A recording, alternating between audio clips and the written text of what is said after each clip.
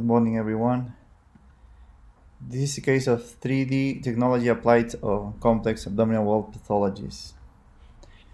The causes of recurrence in traditional anterior repairs include tension, missed or overlooked hernias, intrinsic weakness in the collagen floor, and technical errors committed during the repair. There are many studies that evaluate the accuracy of the preoperative clinical ultrasound examination comparing with the later intraoperative laparoscopic findings, which were considered to be the gold standard for the proof and classification of inguinal hernias. The objectives that we searched were to introduce a classification and treatment system for abdominal wall pathology, extend the classification into more complex hernias, and elaborate scales and recommendations for every single case. The methodology used, we had a case of 30-year-old male with complex abdominal wall herniations. We used CT scans, the Botox, and the ultrasound. The protocols we used was a quantitative classification used before, based on anatomical parameters, and the surgical recommendations based on current guidelines, and mainly the software used, which was the 3D Slicer program version 5.0.2. In the results, we show the CT with oral and intravenous contrast, and in this we see how we manufacture the parts of the abdominal anatomical structures that we were interested with. For example, in this case, we see the anatomical structures: the number 1 for the bladder, the 2 for the pubic bone, the 3 the pelvic muscle, and 4 for the anterior abdominal wall and the protruded area encircled in green. This is a graphic of the workstation on 3D slicing showing the CT scans, demarcating the anatomical areas to be studied. We see the segment editor model and its seat function to the left.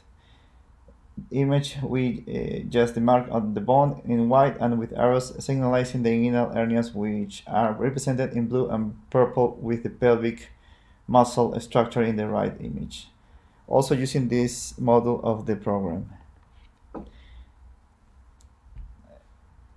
This is another graphic of the workstation. We see the axial one in the red bar. In the blue bar, we see the total representation of the 3D reproduction. In the green one, we see the coronal and the sagittal in the yellow one. In the bottom, we see also the parameters and the measurements taken in the case, which are the volume, the diameter, and the surface mainly.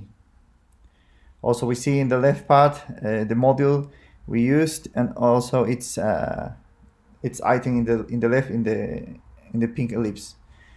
And here we see the 3D representation and reproduction of using the 2D images of the CT scan, and in this we see also the diameters taken and the surface taken by this demarcation of in red and blue of the hernia rings in the left, and in the right we see with the hernial sacs in blue and purple. This chart shows the number of organs, recurrences, volume, hernia volume, and the ratio between the hernial sac and the total of the abdominal cavity volume, and the hernial ring surfaces. These parameters were taken to have a quantitative classification and scale in order to have a recommendation that we'll see above. In here we have, depending on the score the case would give, the recommendations shown that are taken by the current guidelines on abdominal pathology. This is the case, and because of the number of organs involved, in this case 1, it gives a punction of 1. No recurrences gives a punction of 1. The volume hernial sac gives a punction of 1 in this case, and the ratio also another punction of 1 and 2 for the hernia ring surface, a total amount of 6, which give to the patient grade 2. And it was taken by this recommendation a laparoscopic technique, as is shown in the right side of the chart.